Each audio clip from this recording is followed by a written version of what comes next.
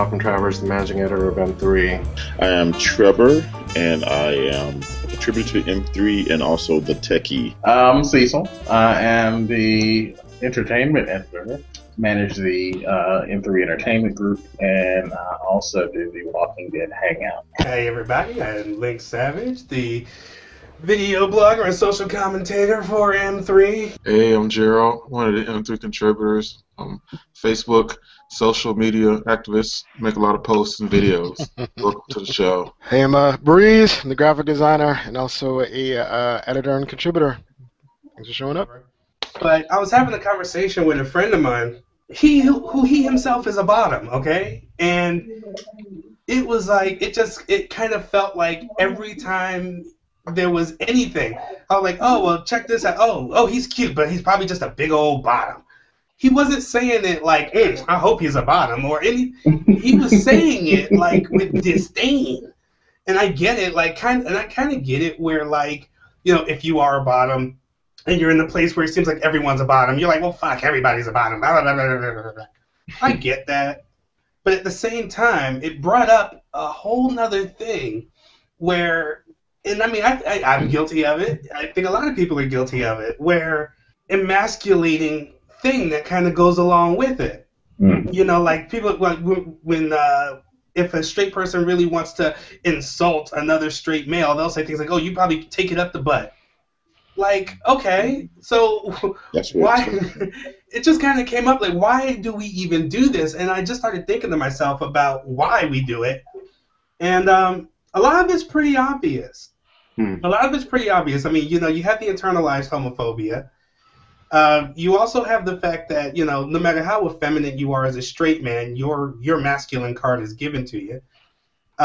There's also the idea that people are always trying to fit a gay relationship into a straight box. And you can't. You know, like, people play the roles that they play, whatever, but, you know, I get asked a lot, who's the man and who's the woman? And I'm like, neither of us are women. I hate to tell you this, but we're both men. That's what makes us gay. And when you stop and you realize what they're trying to say is they want to know who's getting fucked and who's not getting fucked. And it's all about that whole, you must be feminine, you must be a woman, and they never take into account the tons of masculine men who are bottoms. Right. Or, you know, like, or versatile.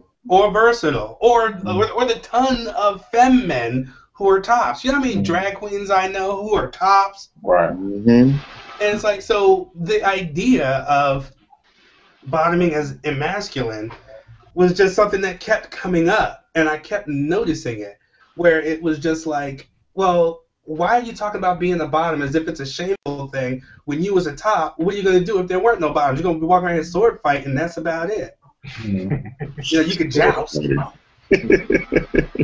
it's kind of like, why the bottom shame? Why sit there and try to talk about it like you're better than someone else because you're a top and they're a bottom? Yeah. Like, and I mean, of course, it goes through the whole dominant versus non-dominant thing, and I'm like, once again, that's flawed. There's a lot of dominant bottoms out there who will take me, throw me on my back, and be like, you are going to give me what I want, and they will fucking take it from me. That's true. That's a pretty masculine, dominant bottom.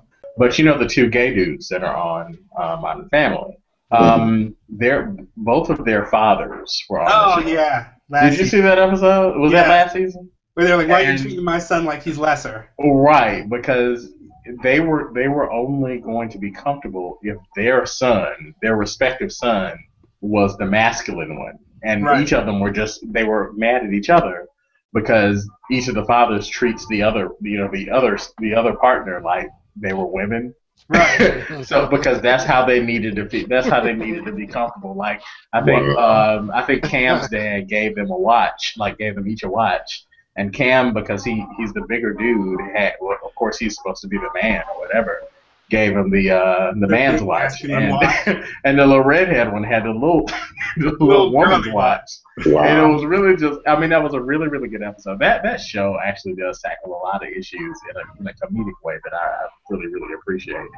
But I think that episode tackled that idea, which ties into this very well, because it really did illustrate that straight men don't have a field of relatedness.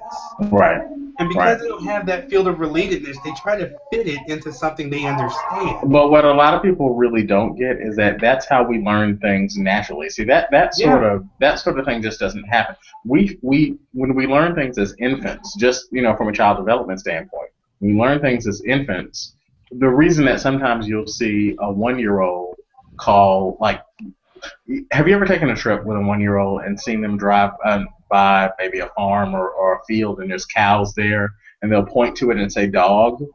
Because that's how they're trying to fit that into that particular schema. That they know dog, and they know a dog has 4 legs like that, or they know a dog is shaped in that way kind of generally, so they'll call it a dog.